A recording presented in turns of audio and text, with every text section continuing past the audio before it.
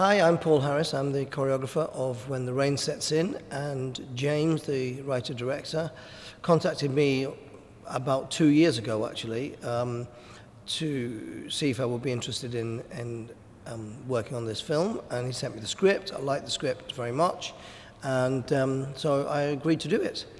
And initially he had a particular style of dance in mind for the scene, but I sort of tried to veer him away from that a little bit because I thought we needed more freedom, and we've ended up with what we've ended up with, and I think we're both very happy with it.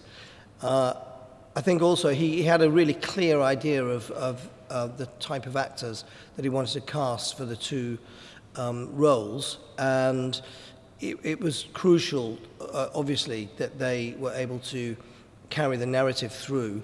But from my perspective, obviously, ideally, they'd be able to dance somewhat as well. And they're both really lovely, and I think they're really great. And, it sort of is what it is in a way. If the actors had ended up being very strong dancers, that's fine. That leads us in one direction. And if they're actors who can dance or move a little, it's just different. It's not good or bad, it's just different. And it just means we end up with